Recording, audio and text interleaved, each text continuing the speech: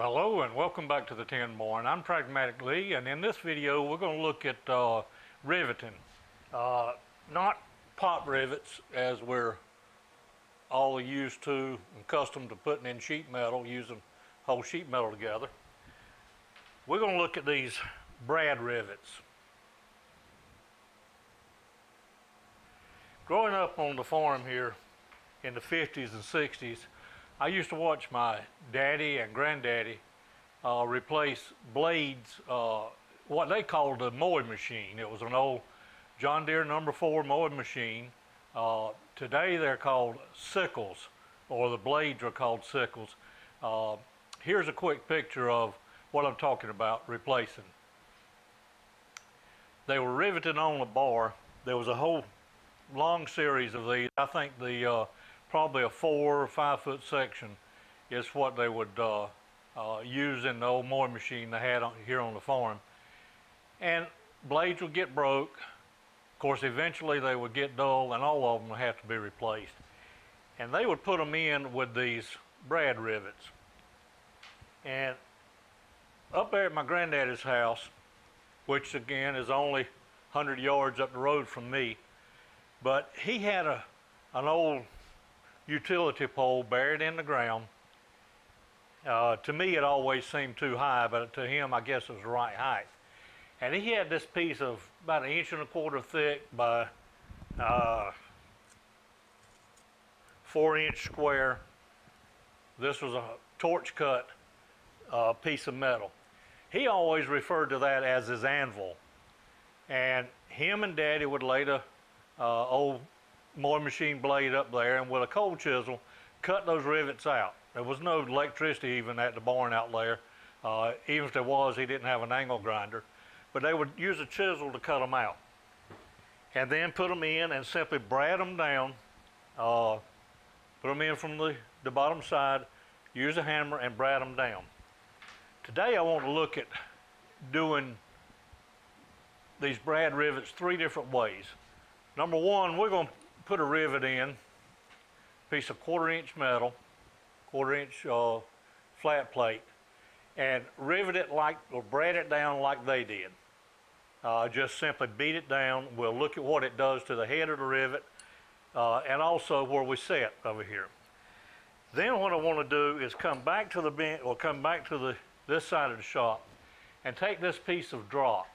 This is a piece of about 2 inch by 1 inch thick drop that, I'll be honest, I faced it off. Not only that, but I carried it to the surface grinder and ground the face. Way overkill on that. Then what we'll do is put a small recess in this as the head, to hold the head of the rivet. Then we'll take this and put a head or recess in it to use to brad down. This is all going to be done cold, machining this. Blacksmith would heat this up, take a ball end punch and punch those in, forge those in. I'm going to use ball end mills to do that. Why? Just because I got them and I want to see if it'll work. But after we get these pieces made, we're going to go back to this piece and we're going to put a rivet in and try riveting it with the rivet cold using our tools. Then I want to try one more thing. I want to put another rivet in this piece, heat it till it's red hot, and again using our tools we're going to make in this video, and rivet that down. Rule of thumb is the thickness of your material normally would be 2 or more pieces of material. Just for simplicity's sake today, I'm using a simple one, or a single thickness. This is 1/4 inch stock. And rule of thumb is your rivet should be 2.5 times the thickness of your stock, whether it's 1 piece, 2 piece, 3, whatever. Should be 2.5 times that. This is 1/4 inch, so 2.5 times 1/4 is 5/8. That's what these rivets are. So let's go over to the anvil and we're going to rivet one of these in cold without any brading, forming, and see what it does to the head and to the set of the rivet. Okay, hope you're not too disappointed. When I said we'd come to the anvil in here, what I'm using for an anvil is a piece of railroad track that I milled and surface ground the top to get flat. You know, they always have a little bit of a roll in them, and did the edges as well. But we're going to take our piece of material here, a rivet, and simply, we're simply going to try cold riveting this down without any heat or any forming tools.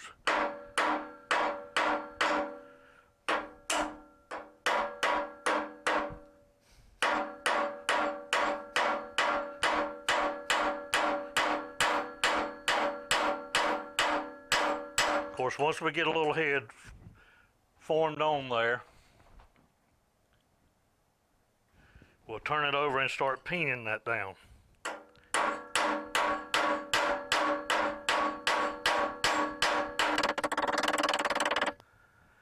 All right, let's take a little closer look at what's happened here. First off, to our head. Obviously, we flattened the head down considerably. And on this side, we've got a good tight rivet, and it works. As I said, probably hundreds, several hundred, if not thousands of rivets were put in this way by my daddy and granddaddy, and they held. I don't know that they ever lost a blade, but we're going to see if we can't make a little bit better looking rivet sets than this. So let's go back over to the lathe and start making our rivet setting tools. The rivets I'm using are 7/32 rivets, and the head is about 300 thousandths across, which of course is a little bigger than a 1/4 inch and less than a 3/8. I don't have a ball end mill exactly that size, but what I'm going to do this process with is start out with this 1/4 inch spotting drill and just get a divot started in there. Then I'm going to take this 1/4 inch ball end and pretty much bury it in there just to the depth of the ball. Compare it to my rivet head, and then use a 3/8 ball end mill to keep working it down until this head fits in it like I think is a proper fit. So let's start out with this 1/4 inch spotting drill. Now we're going to take the 1/4 inch ball end mill, and that has put us a nice little concave ball there. So now we'll go with the 3/8. Again, I'm just wanting to get that in there deep enough that this head comes flush. I think I'll extend the tailstock on that a little bit so I don't have to keep locking and unlocking it. Just a little more. And I was getting a little shatter with that headstock extended out, so I'm going to tighten the location back up a little bit. Just a little more.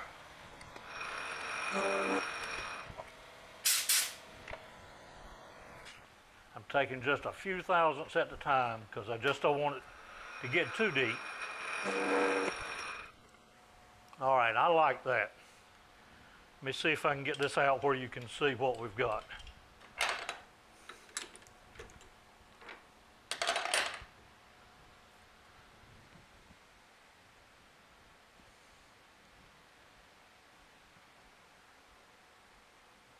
And hopefully you can see that that's the lip on the head is flush with our set here. So what I'm going to do is take this piece and do the same thing in the end of that. And by the way, there's not a reason in the world that you can't make these larger and put several different size divots in it, even on both sides. Your setter course, needs to match the head that you're going on, one per rivet size. But your base here for the header side of it can have numerous divots in it. So I'm going to do this out, and then we'll meet back over at the anvil, and we're going to try a cold set and a hot set. Okay, we're back over here at the anvil now. Got our test piece of metal, put a rivet in it, and what I did was just look around in my scrap bin and find a couple pieces that would about match the height, just to help hold it. And again, we're going to do this one cold.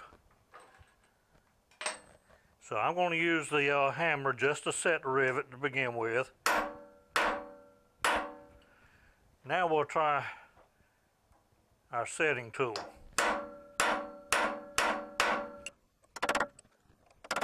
I think I may have just a little bit too much under that end.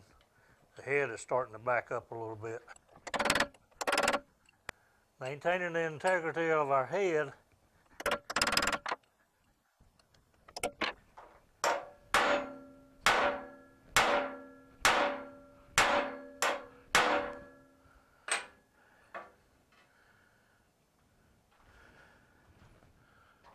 All right, that has maintained the integrity of the head, but as you can see, it backed up just a little bit. And I think that was due to the fact that I had the other end raised up a little bit too high. Forming a fairly decent head there, but not quite what I expected. So let's try heating one up. I'll get a rivet in and get it hot, and then bring you right back.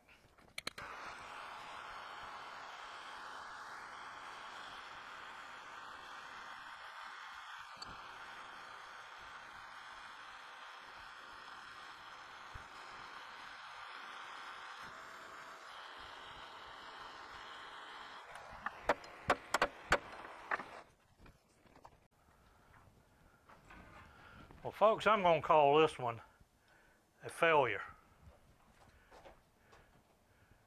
The head is perfect shape, but what happened on the set over here, it started running to the side, if you will. I guess I probably should have set it with the hammer a little better to begin with. I'm going to let this piece cool off, and then I'm going to drill another test hole in this, and we're going to try another one hot and see if we can get any better results. All right, I got another piece of 1/4 inch thick test material here. I'm going to set our rivet in there, and I'm going to get it hot, very hot. This is MAP gas I'm using, so it should get it a couple hundred degrees hotter than just regular propane. But there is a lot of metal here to absorb that heat too, so it's going to leave that rivet pretty quick.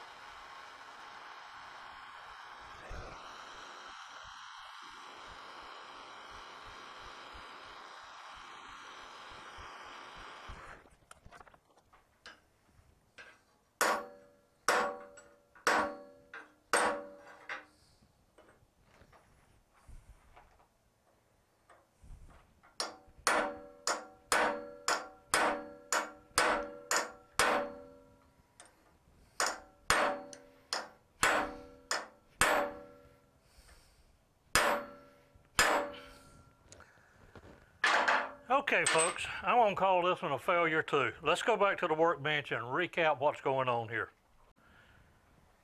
Okay, before I entirely give up on this project, I'm going to try one more thing. Back originally, this cold set right here did a whole lot better than either one of the two hot sets. Both of them, I'm guessing the rivet was soft when I hit it and didn't hit it directly in the center. It leaned over, both of them. I don't know whether you can see it or not, but they're way off to the side, way off centered. So I'm going to try another cold now. The problem I had with the cold on the first one was that it just didn't seat tight.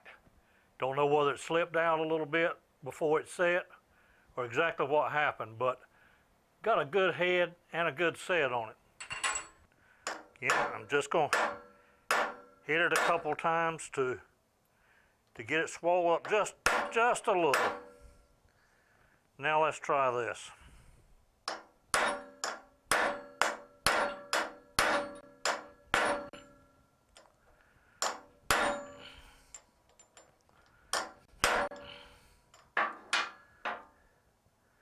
And again, just like before, I'm not even going to try to go any further. Just like before, the head has backed off, and it's not because this is too deep, because that is perfectly flush. What seems to be happening is that the workpiece is bouncing just a little.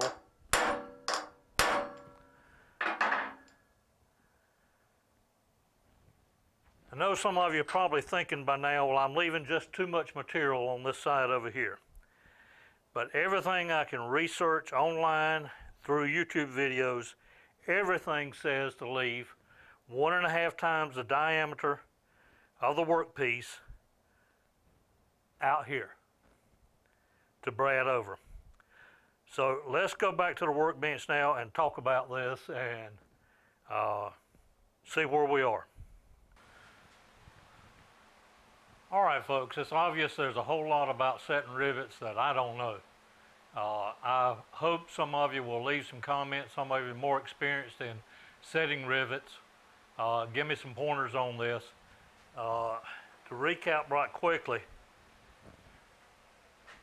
this first one right here was put in just cold, with no setting tools, just simply peened over with a ball peen hammer. The second one was put in cold using the setting tools that we made on the lathe. Third one, which was our first attempt at hot, the rivet laid over to the side. Second one with the hot, rivet laid over to the side again. So my conclusion from this is if you've got a couple dozen sickle blades to install, don't waste your time on a header and a setter or hot and cold or hot rivets. Simply get your ball peen hammer out and brad it over so that it stays. Again, if you got any pointers on what I'm doing wrong here, leave them in the comments. I would appreciate it because I would like for this to work. I hope you learned a little something from the video. I've learned a lot from it. Take care, and we'll see you on the next one.